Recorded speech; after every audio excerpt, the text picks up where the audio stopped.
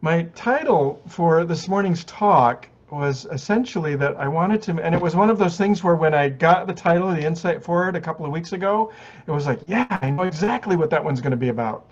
So it was moving a prayer sort of practice or energy from holding on to lifting up.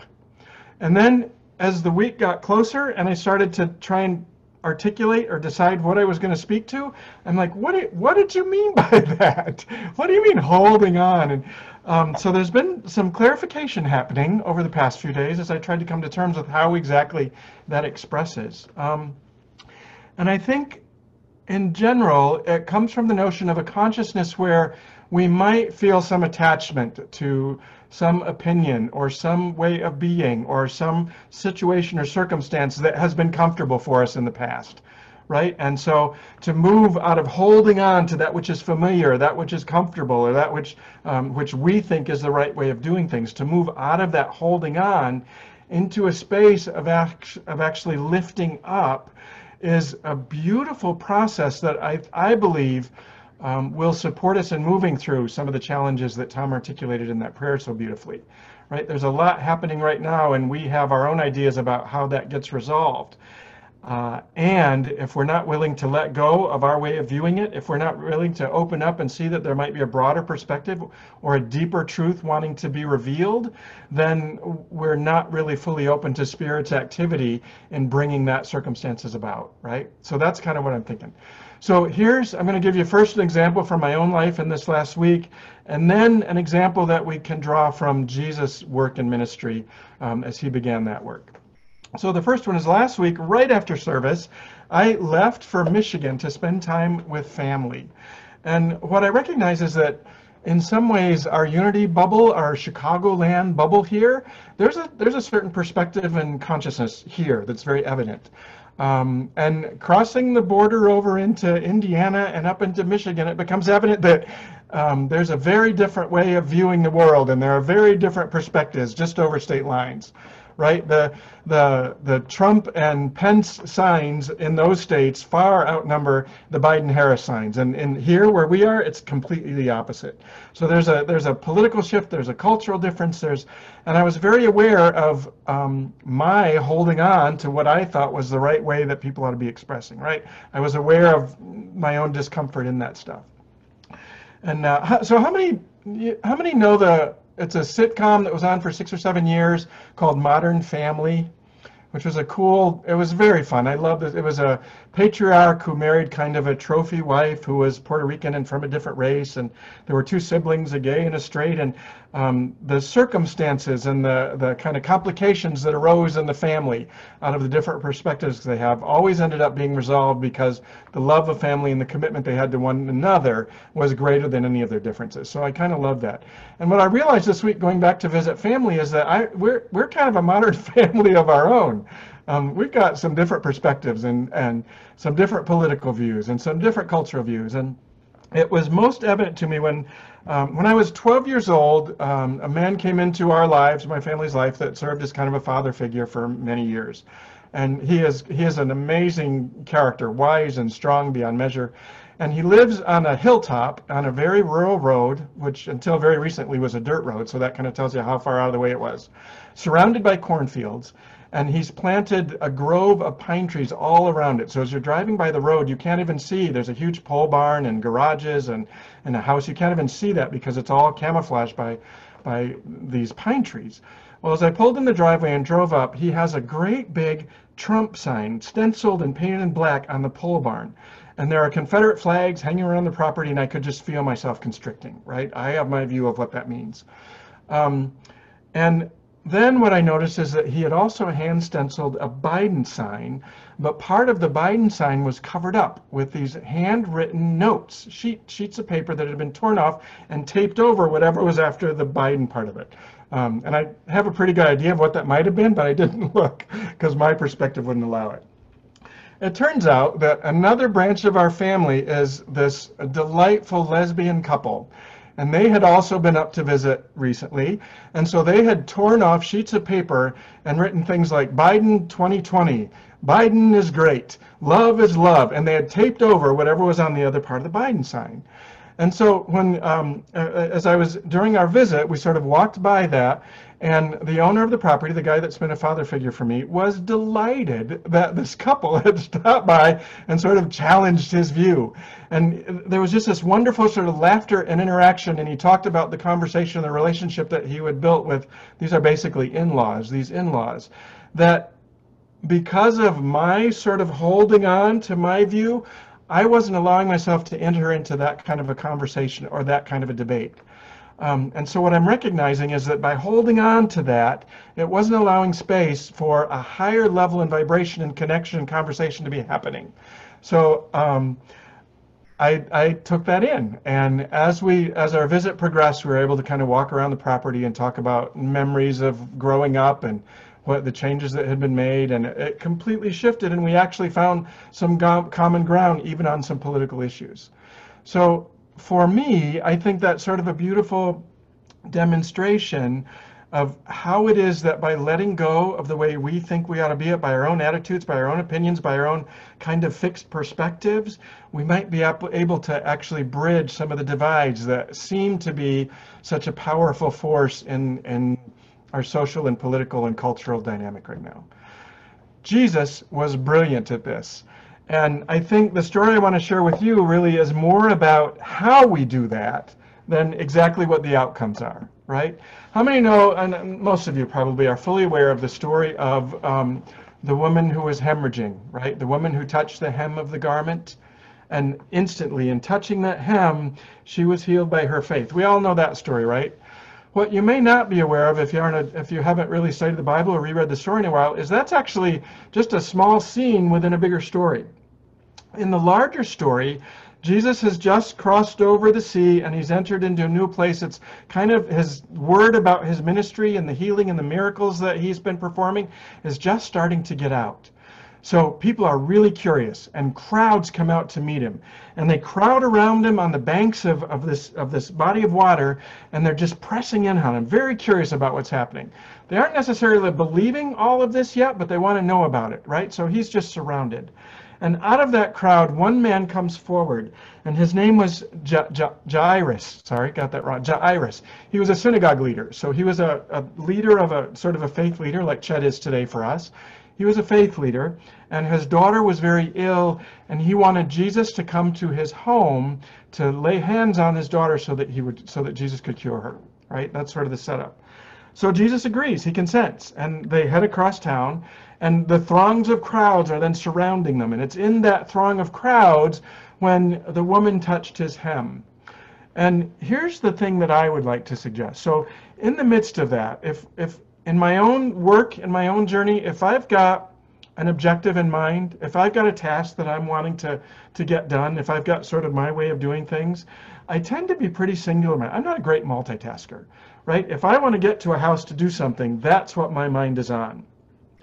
Jesus is doing this amazing sort of balancing act where he's able to say focus enough on the objective, but aware enough to recognize when the woman has touched the hem, right? He feels a transfer of energy in the interaction and can sort of swing around and turn back and acknowledge it. You know, and he's like, the disciples are like, what do you mean, who touched you? There's 1,000 people around you, all these crowds, what do you mean, who touched you? But Jesus was aware enough, even in the midst of this kind of determination to finish the initial task that he was after, aware enough to acknowledge it and affirm her faith for her, right? So he does that, and then the story goes on. And this is the part I want to read. We're looking at chapter 5 from the book of Mark. And this is the passage where he has, the woman with the hemorrhage is healed, and they're moving on. So while he was still speaking, some people came from the leader's house to say, "Your daughter is dead. Why trouble the teacher any further?" But overhearing what they said, Jesus said to the leader of the synagogue, "Do not fear, only believe." He allowed no one to follow him except Peter, James, and John, the brother of James. When they came to the house of the leader of the synagogue, he saw a commotion, people weeping and wailing loudly. When he had entered, he said to them, "Why do you make a commotion and weep? The child is not dead, but sleeping." And they laughed at him. Then he put them all outside and took the child's father and mother and those who were with him, and he went in where the child was. He took her by the hand and said to her, Talitha, come, which means, little girl, get up. And immediately the girl got up and began to walk. She was about 12 years of age.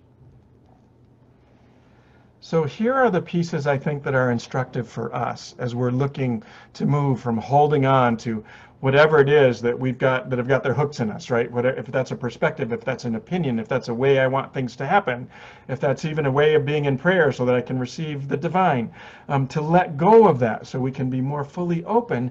Jesus is giving us some really wonderful instruction. First of all, he's not distracted by the crowds, right? He leaves them behind. He tells them to stay. He takes with him only those, Peter, James, and John, only those disciples who can support him in the work that he is about to accomplish, right? He's sort of eliminating all of the other noise, all of the commotion. To some degree, I believe that's what we need to do. You know, I mentioned earlier that in Chicago here we're in kind of a bubble. That bubble, when we're in the midst of that bubble is akin to us creating a sort of sanctuary around ourselves so that we're not allowing all of the noise and all of the distraction and all of the craziness that's going on in the outer world to distract us or take us away or drag us away from what the truth is that we're really about, right? So it's not to say that we're ignoring it. He still is aware. He knows the crowds are there, but he knows where he has to sort of draw the line to be able to protect his own ability, his own power to be effective in what he wants to accomplish. Yeah. And I love it that once he finally arrives at the house, right there at the house of the synagogue leader, and there's this commotion, there's the weeping and the wailing and all those who have already made a determination about the end of this story, about how this story was going to end. And they even laugh at him. They even ridicule, like, what? He's crazy. What's that happening? There are those distractions in our own experience as well. Think about how it is that the commotion that you encounter as you begin to know truth, as you begin to claim your power, as you begin to step into a higher level of prosperity or a different level of consciousness. That there are those voices. Sometimes they're even, the thoughts in our own heads, the thoughts that we're carrying that would distract us from the truth of that and keep us hooked back in that old way of thinking and being. But he leaves those outside. Jesus leaves those outside and takes only those who will support him into the house to create the miracle, right? The same is true for us. There is a balance to be struck between being informed about what's happening in the world and being open enough and aware enough to be engaged about where we can effectively use our power and influence. Yeah? So what I would invite you to consider as we particularly think about moving into this period, because we know as we get closer to the election that the noise and the commotion and the divisiveness is just going to increase. And so what I would like to invite you into is to think about where it is that you can create that sanctuary for your own soul, so that you can be, as Jesus was, fully aware of when your power is being effective, when you need to pay attention and be fully attentive, and what the distractions are that can be let go of and move into a higher level of effectiveness in terms of bringing forth the peace and the love and the desire of your own hearts. Yeah? I know we all have those relationships, those interactions. We all have those places where we're holding on, and to be able to strike a balance between holding on and lifting up as a part of our spiritual growth and journey. And we're going to get plenty of practice at working with those as we move through these next few weeks. So what I'd like to do now is prepare for a time of meditation. I think it's going to be a delightful treat. Ann Baker, who is the founder of Essence Health and does amazing sort of energy work, and also has a deep background in traditional medical science. So she's got this wonderful consciousness that she brings into her work, and she has agreed to lead our meditation today. So Karen is going to set up the space for us, and then Ann will lead us in meditation.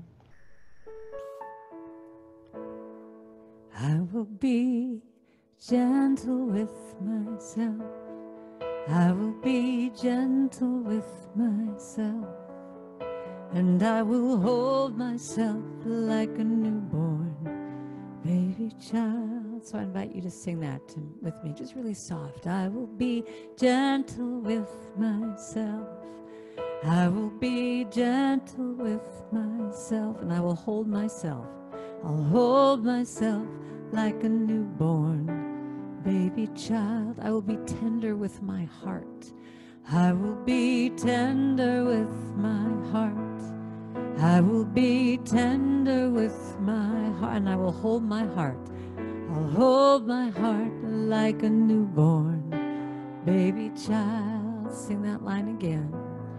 I will be tender with my heart.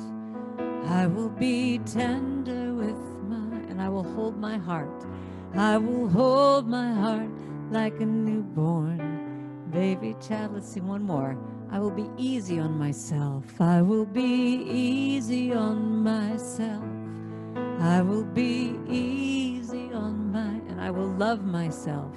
I'll love myself like a newborn baby child. I will be easy on myself.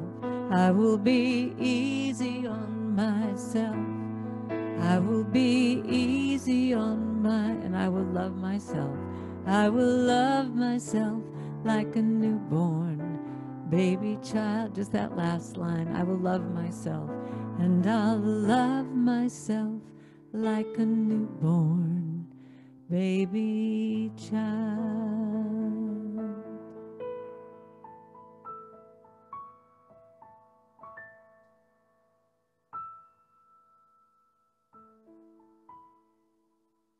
Okay, everyone, I invite you to close your eyes and begin to turn within, creating that sacred space within.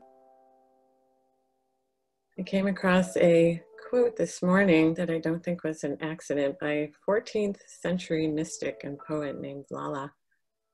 She says, "I've traveled so far seeking God. It was only when I gave up and turned back, there he was within me." So we begin by observing your breath. And just notice that by observing the breath, it becomes slower, deeper.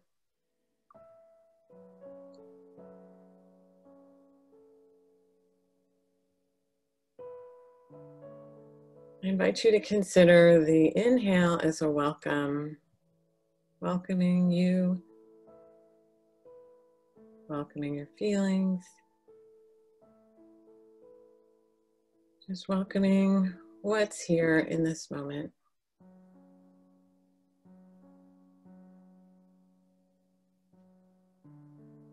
And the exhale as a natural letting go.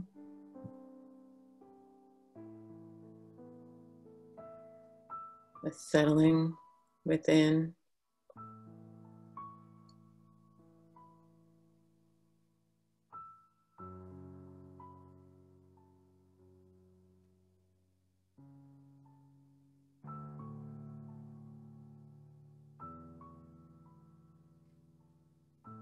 So the inhale is a welcome, and the exhale is a natural letting go.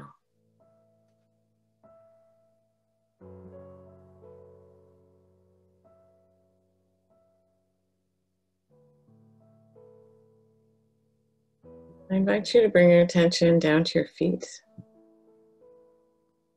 Maybe wiggling your toes in your shoes. Bring all your attention down to your left foot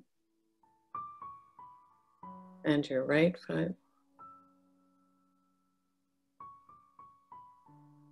And both feet.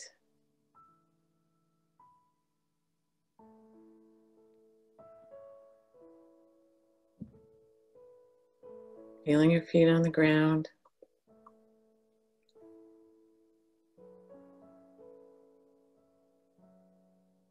Imagining the earth below the ground that your feet are on.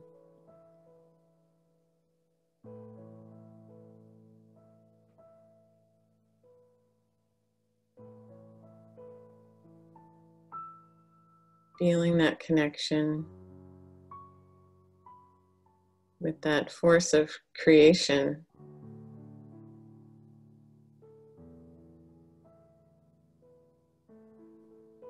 that has unimaginable intelligence and power, that we are held within.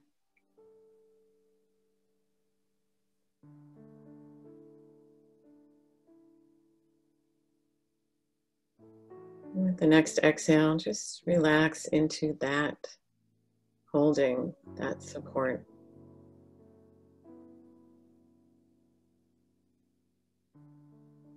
That mystery.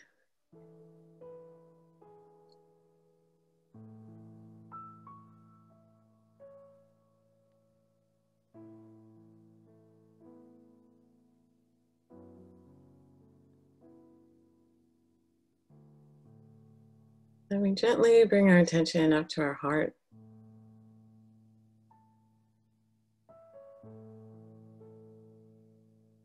Noticing any tightness.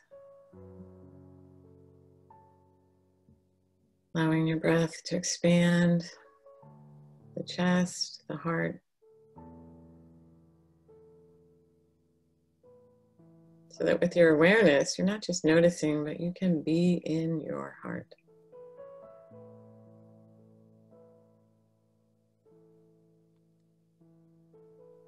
Imagining the breath is coming in and out of the heart.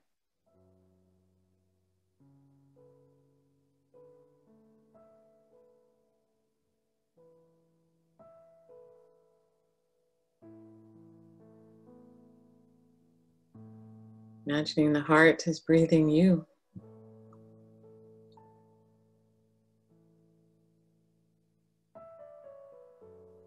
The heart as loving presence, breathing you.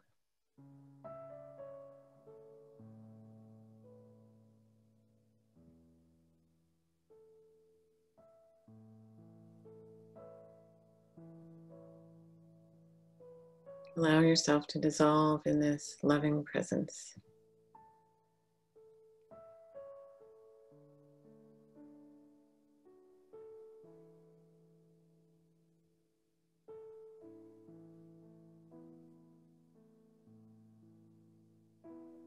And from this space, I'm going to ask 2 questions. Just allow the questions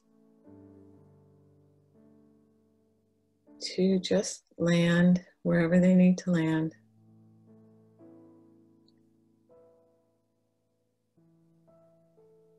So in this moment, what needs to be received?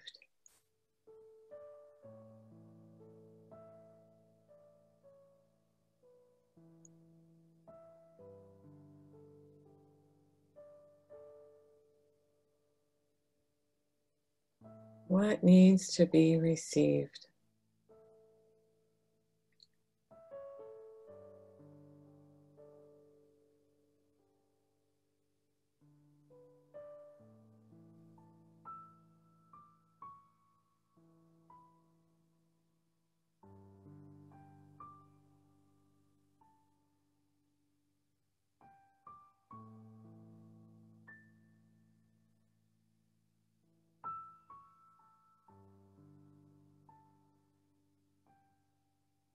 The next is what needs to let go?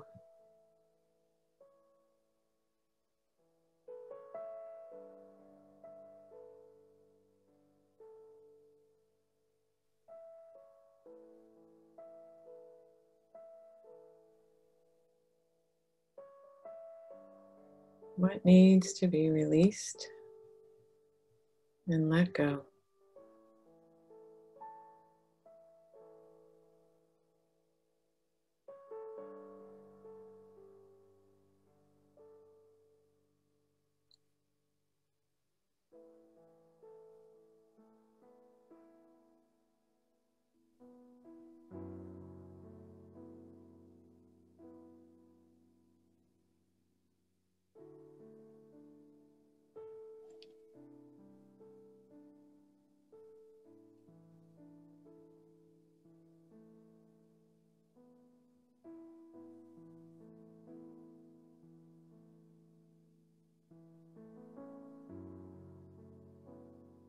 And we'll give gratitude for what was received and released.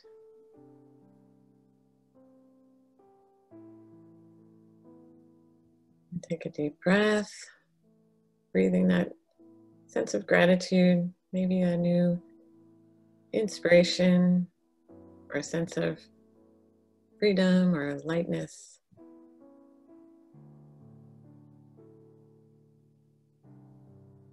And set an intention of keeping that openness, that feeling through the rest of your day and the coming weeks ahead. And gently open your eyes.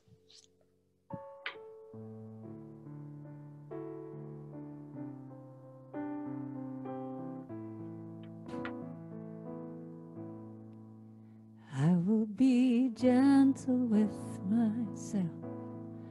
I will be gentle with myself.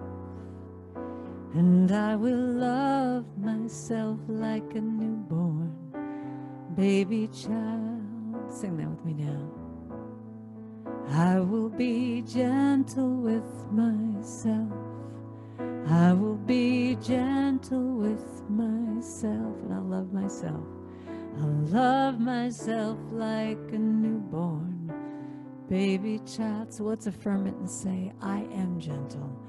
I am gentle with myself. I am gentle with myself. And I love myself.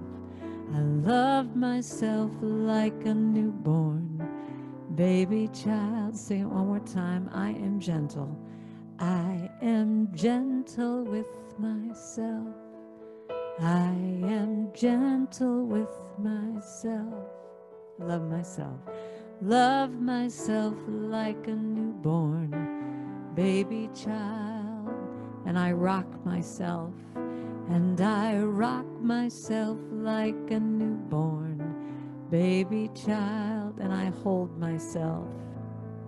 And I hold myself like a newborn baby child. And let's end with I love myself. And I love myself like a newborn baby child.